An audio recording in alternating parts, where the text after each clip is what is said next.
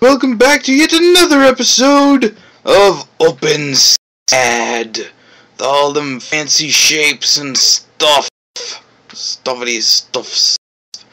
Today's episode, it's actually a continuation of the last episode all about for loops, echo, ziff, and floor. It's a little too ambitious and didn't get done. Sorry. Let's go get it done now. Let's finish this. So, sneak preview. Why? What?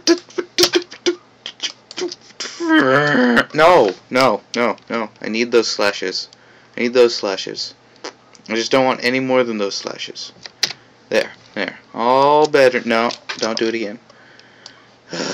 Why are those slashes always all weird? Why can't they just be the 3 rows that we've... Well, anyway... We have the chair here from last time. I prettied it up a little because it needed prettying. So anyway, remember how I said last time that if and floor, which are kind of hard to go over without a project.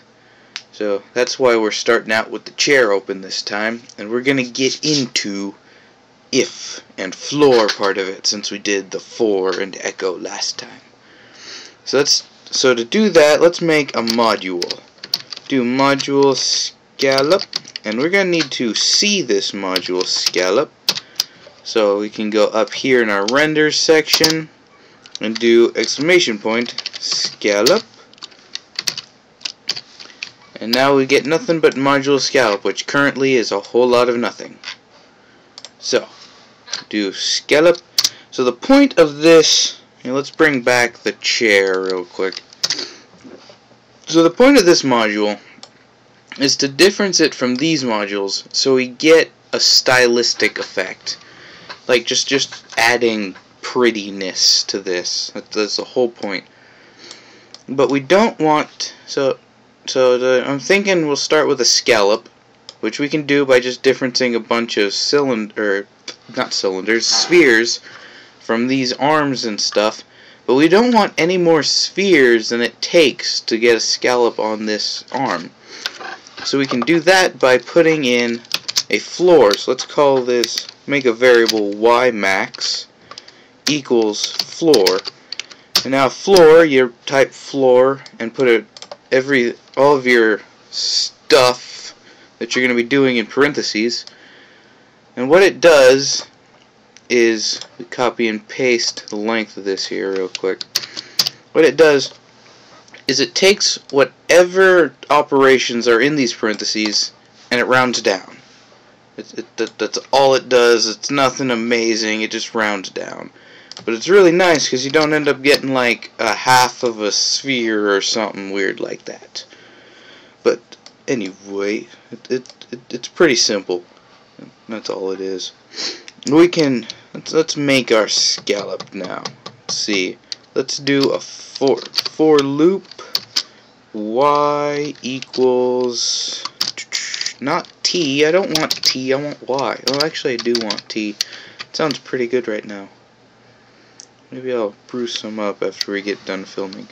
So y equals 0, let's do iteration of 5 up to y max, which is going to be, like we said, the maximum number of spheres we can put on this. And then we can rotate this all by something on the y-axis. So 0, let's do y times 90. Let's see what that looks like. And then translate. Now by putting, this is something you don't usually want to do, because when you put a translate under a rotate, it also rotates your translate. So that'll make it to where, let's do, so we currently have it going up on the z-axis going by 5, and also on the y-axis going by y, but since we're rotating around the y-axis, the y value is not going to change direction any. But the z value will. Oh, I forgot a bracket up here. but the Z value will, because it'll rotate, which you usually don't want, but it's really nice because when you do that, you get a spiral. Because see, the first time the Z goes up, and it rotates 9 degrees and goes out, and then 9 degrees and goes down, and you get this, which is pretty cool. Isn't that cool? And tips and tricks. And almost, hey, that looks like DNA almost. Like one helix of it. Yeah. Schwanky. So anyway, now we have our module scallop that we can difference from this chair arm. Well, we have half of it. Do you feel like doing the other? Yeah, let's just do the other half. We can copy and paste most of it. Oh, I didn't mean to cut it. Yay! And now we're also going to need a Z-Max. That sounds like a car. I mean, there is a car. It's called something. I'm not gonna say the name for fear of copyright or something like that, but I think you know what it is. Anyway, copy this, and now we have Z-Max, and that's gonna be the length of that vertical, mostly vertical thing we have on that, and we're also gonna need to rotate it by 5. Copy and paste. Copy and paste, that's all we ever do here. We need to do nothing but copy and paste. We don't need no stinking copy and paste. Unless we're going to make that Z by Z-Max and rotate it, switch out the 5 with the Z.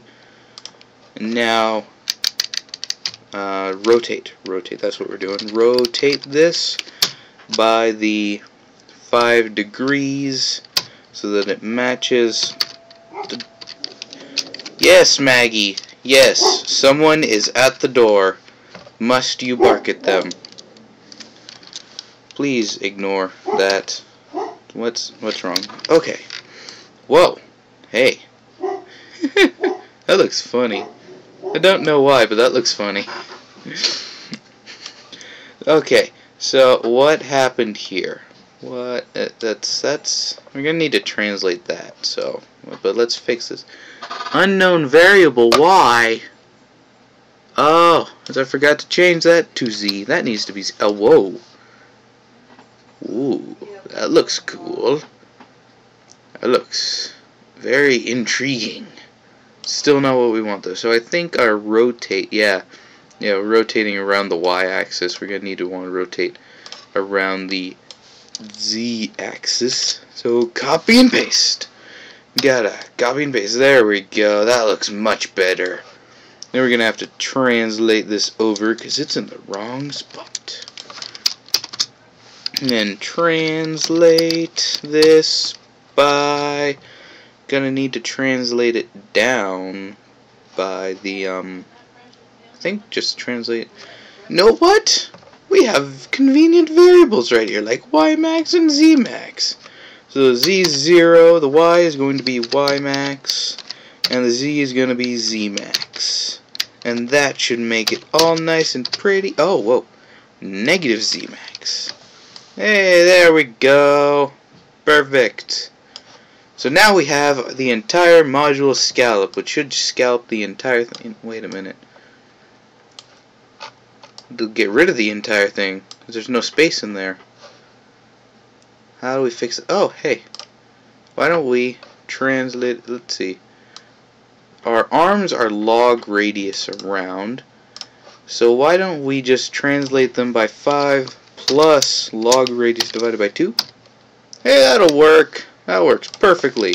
Plus log radius divided by 2. Okay, now we have our completed scallop module. So now if we come up here to our module arm, we can do a difference. Now actually, we want to cut that out, and we want to put the difference down here, I think. We'll see if I'm wrong in a second. Difference. And we can put in this, and then We're gonna need to union that. No, wait a minute, because we translate this and then we translate. Oh well, we'll just do it twice. So yeah, no wait, we want the difference there. I don't know. So let's separate that a little. Okay, yeah. So we difference that, and then we difference our scallop. And then we do it again on this module. Needs then the translate, so it translate the scallop as well. So that it translates the scallop. No, I want to enter, not slash. Difference. And then our parentheses and bracket. Control I to make that pretty again. And scallop. Gotta close off the difference and get rid of this little debug we got up here. Whoa. What happened? No. That's not right. What's going on here? Compilation failed again. Oh! I forgot to close off that difference. Hey, it works now. Okay, so there's our scallop module on that. Now let's do it on this one. Fix it up so we have it both. Difference. 2 F's, not 2 I's. Difference.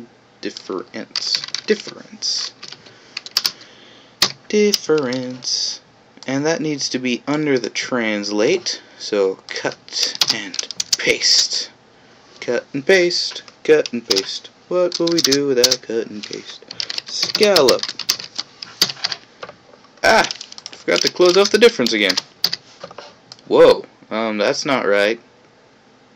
That's not right at all. Hashtag. Not the... What? Hashtag that. Oh. I see what's going on here. I get it. I get it now. Put our difference in the wrong spot. So now let's cut that out. Gotta fix it. Control V. And we're gonna need to make this part a union, so that we don't end up differencing this log from this log. So we gotta union those two logs together, and then we gotta pretty it up. Control I, and now close off the difference. Is it already? Whoa! What happened? What happened? What happened there? What's going on? What's going on? This looks fairly strange. Okay, so apparently our translate got all funkyized here when we unioned that. Let's try getting rid of that union again. Whoa. Okay, so now we're differencing the cylinder from that cylinder. This is very strange. Let's figure it out together. So our Z translate is off. -5 times. Oh, hey. Right? Is that gonna be it? F5? No, that's not it. You think maybe if we just translate it down by the, let's just translate down by the height of these. Chair height minus log number times log number minus 25. And cut and paste. Gotta cut and paste. And negative. Where's that comma? There it is. Negative. Whoa.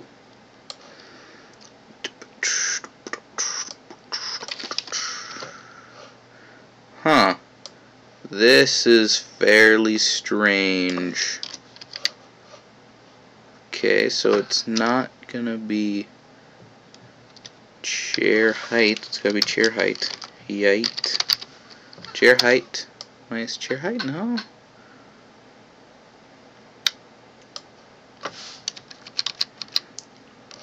Chair height minus log number times log number. Parentheses around that. Plus 5.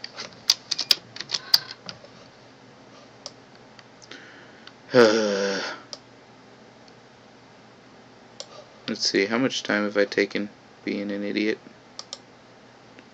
About 15 minutes.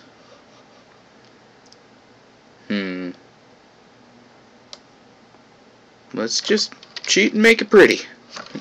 Plus 55 plus 60 plus 56 plus 56 plus 60. Hey, plus 60. That looks pretty-ish. Let's get rid of this hashtag on the scallop module. Plus 65 plus 64. There we go. Yeah, you're not supposed to do it like that, but oh well. Got a time constraint here. So now we union this. Sorry for that delay. We have technical difficulties. So union that. Oh, hey. Loading. We're entering polygon. Oh, I must have hit F6. There we go. Oh, that looks... It's not quite what we were expecting. I think we gotta translate our scallop over this one over a little more. Let's see. Yeah, let's move it back. So, translating it by Ymax minus 10 minus 5 minus 4 3 4. And the back of that looks in front of that. Just me, or does that seem a little big? Oh well, let's get rid of that hashtag. Hey, that looks a lot better. So now we have our far and stuff, but let's say we don't want this pattern on here, because that ended up being rather ugly. I don't know. I don't like it. But someone else does, so let's not get rid of it. So to do that, we're going to need to add a parameter up here in our module arm. What did I do? What happened? What happened? Okay. Up here in our module arm up here. So add a parameter style. And then we can say if style equals, make sure it's 2 equals, to make sure it's checking that it means equals, and then you can put a quote to make a string variable, which is a variable of words. And don't worry about that. So if style equals scallop, then, in parenthesis, open our brace, and then close it off. And now, it's not there anymore, but we can go up to this arm and say this arm style equals scallop. And now,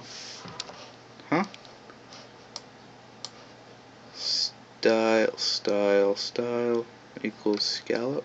Style equals, what? S-T-Y-L-E-S. What's S-T-L-Y-E? Oh, hey, I spelled it wrong down here. Style. There we go. So now, you can see one of them, style equals scallop, which happens to be this one, and we have our scalloping on it. And this one, style equals nothing, because we didn't say anything. So, it doesn't difference our style module. And you can do that with hundreds of modules. We can make as many styling modules down here as we want. do like scallop, checkering, zebra stripes, and just keep putting in if statement that says style equals zebra stripes, and it makes zebra stripes. I don't know why you'd want zebra stripes, but you can make zebra stripes and make it optional.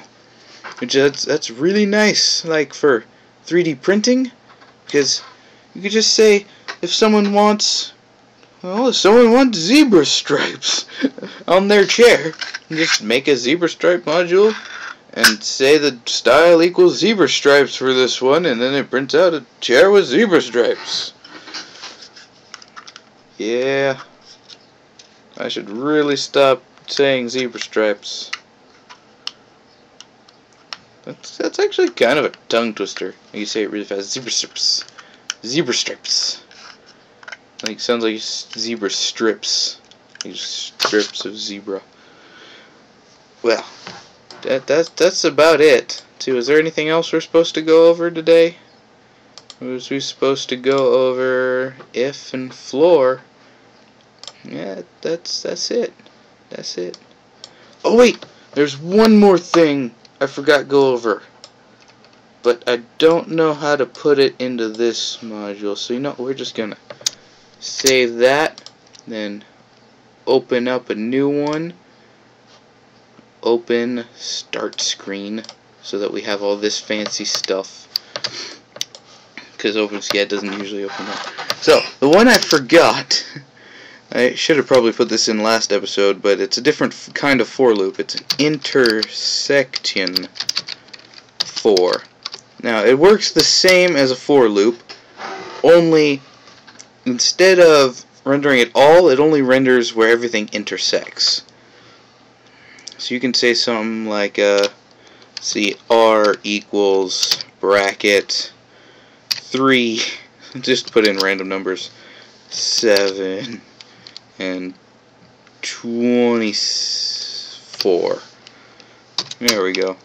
But I think that might actually be round. And anyway, we can do that and rotate this by R times 2. Just putting in random stuff right now. I did not plan this out at all. Cube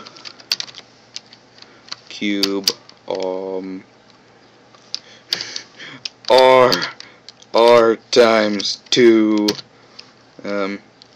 R divided by 2, and then close that off. Gotta open it first. And what? Oh, semicolon. There we go. Intersection. There. You see, out of all that, we get this little weird nubby thingy. If we get rid of this intersection, let's cut it out so we can put it back. You can see that we have all of these cubes. But if we put that intersection back in, we only get this little nub. That's because that's the only place where all of these cubes intersect. So let's say this times, let's make that a little more obvious to see this, so more ground gets cut. Whoa, what's going on here? Oh, hey, that's why. Center equals true. There, now they're all in the center. Then we put that intersection back in. Control V, not Shift V, Control V.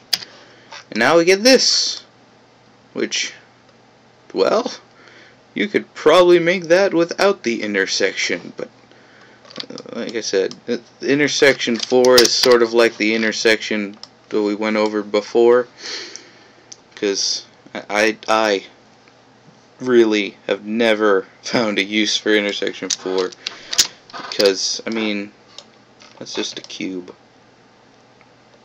But the more you know. Didn't I say that last time for the normal intersection? Huh.